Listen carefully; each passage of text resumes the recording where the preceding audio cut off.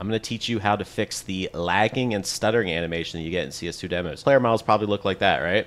Well, with one setting, I can have them looking like that. Setting off, setting on.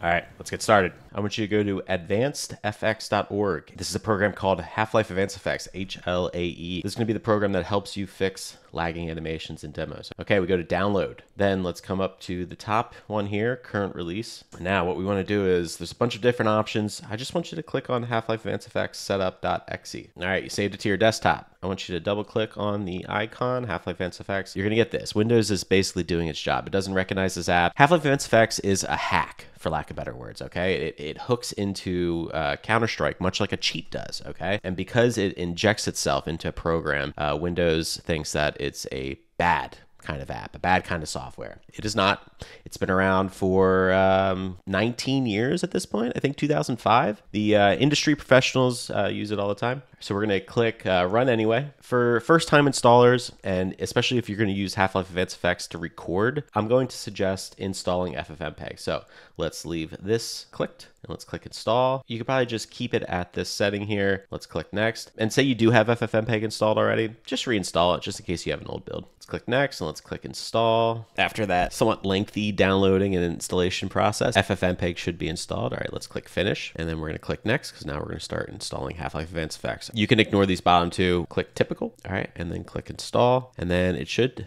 install relatively quickly. All right, close. What I want you to do is I want you to hit your Windows key. It should be under recommended, but you can also just type in Half-Life Advanced Effects. All right, let's launch it with Counter-Strike 2 now. All right, so go to Tools, go to Developer, hit Custom Loader. All right, so we have some fields to fill in first. All right, so under Program Path, click on Browse. Now I want you to navigate over to your Steam folder, okay? And I want you to go to Steam Apps, and then Common, and then Counter-Strike Global Offensive. And I want you to go to Game, and then Bin, Win64, and I want you to come down here to CS2.exe, okay? Double click on it.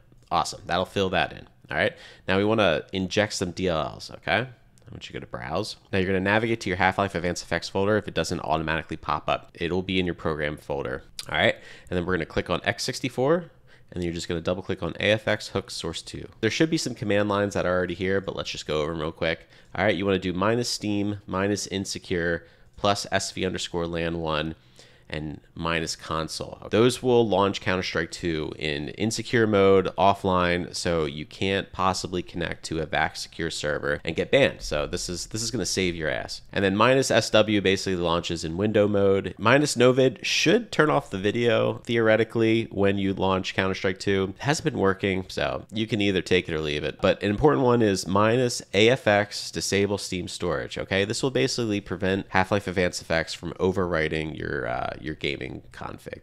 Let's click OK. All right, I want you to bring up the console by hitting the tilde button. That's that little symbol there. It's under your escape key. All right, then I want you to type in play demo, and a bunch of demos should pop up. Just pick one. I'm going to pick this one. All right, now as you can see, the animations are very laggy, right? You're probably all used to that, all right? I'm going to teach you how to fix it now. All right, hit the console, just that tilde button again. And then what I want you to do is type in merv_fix animations 1. Okay, play the demo, and boom, you now have smooth animations and smooth player models. That's it. It was that simple. All right, if you have a config, I suggest throwing merv_fix animations 1 into it, so it just automatically executes when you launch your config. All right, cool. If you have any questions, throw it in the comments below. I've got a Patreon if you want to buy me a coffee or support the channel anyway. It's in the description of this video. Feel free to donate or subscribe. I've got tier services that offer some great perks. Okay, all right, thank you so much, and I can't wait to see you in the next one.